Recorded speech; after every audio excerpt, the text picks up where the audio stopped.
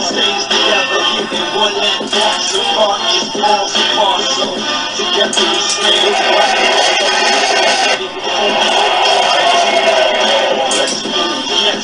the birds left the nest. I'm all grown up, I got a problem with the rest. Best of the best.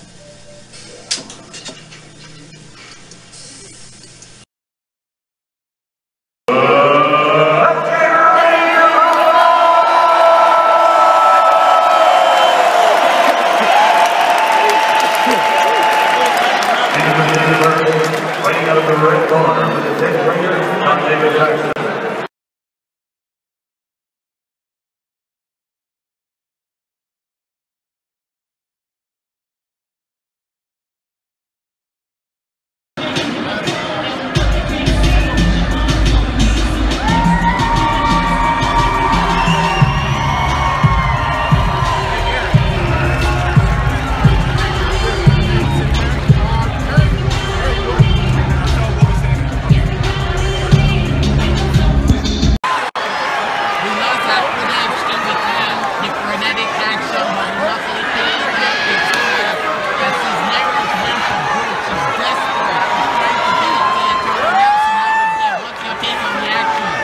Tori held her cool, landed some heavy blows herself, and all she has to do is survive. She'll be okay. Okay. Well, Cisneros, that face is puffy. She's taking a lot of shots. She's pressured. And some blistering counters that work Cisneros. Oh my God! I mean, she's gonna have one big headache after this fight, and she's coming in, and she's just looking a lot of. And Tori Nelson is more effective with her shots. She lands them clean. And Cisneros got balance. And Tori Nelson is doing a good account of herself. She knows the champion and she's acting like she wants to keep it. A body shot. Tori Nelson is almost safe. But Cisneros walks into all kinds of punches, and Interesting to see if they'll shake hands after the fight. Let's see, yeah, they do. Women's boxing is here to stay. They've acted professionally throughout the whole fight, and we had a fight, ladies and gentlemen. You don't need to be on HBO or Showtime. You just need to go to websites like Fight Kings TV or check out Ron Harris's blog or the Examiner. Examiner. We've had a very tough fight, and Cisneros is Got a lot of energy after taking all those blows. yes, I'm very impressed. I like that career. Yeah. So what did you think about the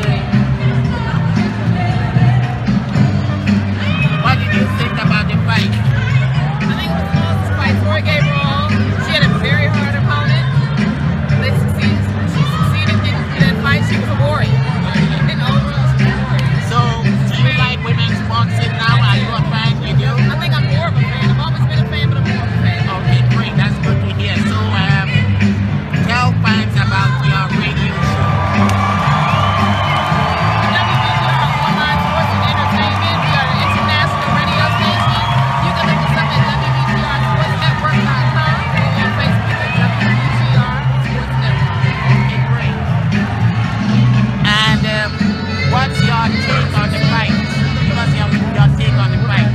Oh, well, my take is that Tori definitely won this fight.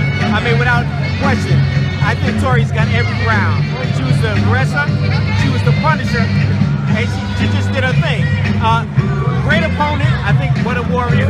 She hung in there, took a lot of blood. But if you look at her, her face is pretty welted up.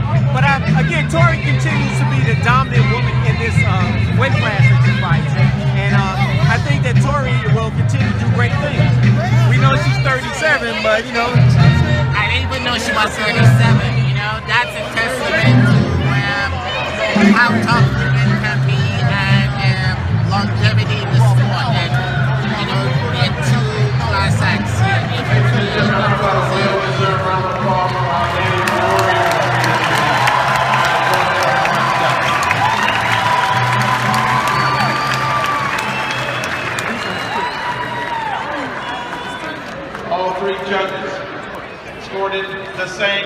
100 to 90. The winner by unanimous decision and still.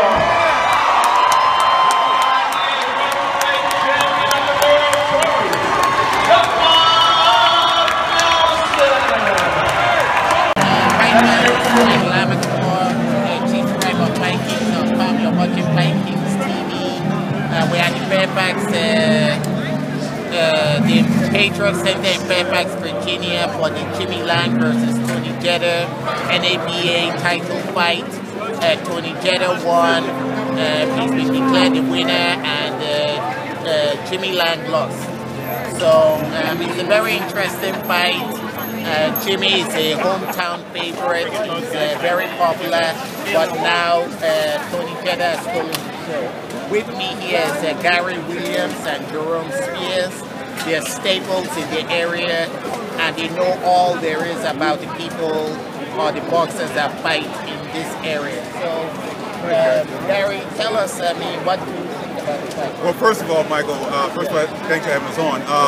This fight was a much better bout than the bout we saw in October between these two guys. I just think that Jimmy Lang, you saw what a healthy Jimmy Lang can do. But you also saw, folks, what a Tony Jeter does. And Tony didn't do too much different than he did the first fight, but he was effective again. And I think that effectiveness, especially in the latter stages of this bout, gave him the victory. I think there was a time where in the 7th round, it looked like Jimmy Lang had seized control of the bout, but Tony Jeter seized it right back. And that ended up being the main difference, I think, in the round. Yeah, there was a moment where the momentum could have shifted one way or the other. Right. And either guy could have kind of taken the bull by the horns and taken control. But both guys had trouble sustaining that. And the fact that Lang was not able to sustain it for a significant period of time may have been enough for the judges to continue to favor the aggressiveness of what we saw from Jeter, and that's why he got the decision on 2 of the 3 judges' cards. And many of the ringside people had it almost 9-1 or 8-2 for Jeter, so it was a very impressive performance. But you have to give it to Jimmy Lang. He's been out for maybe about 2 years, right? And he had surgery, and he came back straight into this fight. Now, many people wouldn't do that. They would take a tune-up and then fight Jeter. So while Jeter's victory is monumental and all that, he had many advantages over Jimmy, but Jimmy took the fight and he lost the fight. Now, moving on to Tori Nelson, she's done a heck of a performance against Cisneros.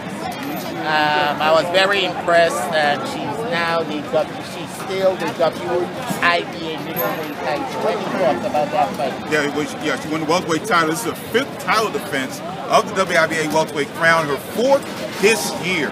And she's had some tough ones. She had some easy ones like Mia St. John.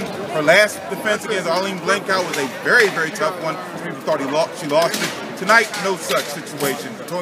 Tori Nelson was dominant tonight, guys, and I just think that, in my opinion, she is the boxer of the year in this area. I would say go on record and say that right now. You know, they kicked off at a very fast pace early in the fight, and you figure they can't go 10 rounds like this. They went 10 rounds like that. Exactly. Yeah, so it's pretty impressive. Yeah, and what was equally impressive was that I thought Cisneros was like a light heavyweight, a walking light heavyweight or cruiserweight, and she got buzzed by many shots by Tori. But because she was so big, Tori Nelson couldn't get her out of there. She was just a big, lumbering woman, and she has a losing record, but she can fight. She threw herself into the fight, but Tori Nelson landed the clean, more effective punches, and she's still the champion. So we're very proud of her. And she's 37 years old, and she has 4 children, or 3 children. So that's very impressive. Yeah, she's been a boon for women's boxing. You look at the area, we have become a haven for women's boxing. We have now 3 world champions in Tyreshia Douglas, Jennifer Salinas, and Tori Nelson. We've had 5 in our history in the last 30 years. He's done an outstanding job. Craig Flatiger, who trains all 3 of them now. It needs to be commended. He's one of the better trainers in this area. He's become one of the better trainers in the area and just knows how to really work with female boxers. He does an outstanding job. Okay. Well, fight fans, you've got the ringside report from Fight Kings TV. We try to give you a ring experience on like what you will see on HBO or Showtime. And you just heard from some of the best commentators and reporters in the Beltway area. They do a tremendous job of covering boxing in this area, so whatever they say really counts. Thank you for watching. Until next time. Thank you.